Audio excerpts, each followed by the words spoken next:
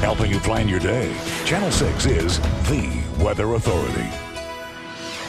Hi everybody, hopefully you're enjoying your Saturday despite the strong winds we're dealing with, just like Tuesday and Thursday. Today's a windy day. We do have a wind advisory basically till sunset, winds gusting as high as 50 miles per hour. So just take it easy out there. Make sure if you're at the grocery store, you don't let the cart blow into your car, and keep that door closed. Don't hit the neighbor next to you. So otherwise, windy today, some scattered flurries possible, maybe a rain shower, temperatures in the 30s, lower 40s. But we get through today, and I'll tell you what, tomorrow looks beautiful for January, the best day of the whole month. High temperatures in the 50s, lots of sunshine, and not as windy. So we get through today, and tomorrow you'll have a nice treat. So through the day today, lots of cloud cover, maybe a rain or snow shower. Temperatures this morning are in the lower 40s. Once we work our way into the afternoon, temperatures start to fall back into the 30s, but that's still above average for January, so not complaining too much. The one thing you don't see on here is those very strong northwest breezes gusting to 50 miles per hour.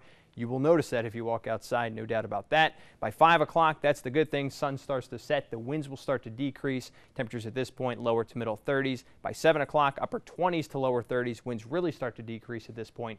Mostly clear skies, and all of your evening plans should be good to go. The breezes will start to decrease. Clear skies. Temperatures fall back into the 20s. Later tonight, not so bad, 24 degrees. Look at Sunday, though. Lots of sunshine, 55 degrees. Enjoy it. Cooler for the middle part of the week.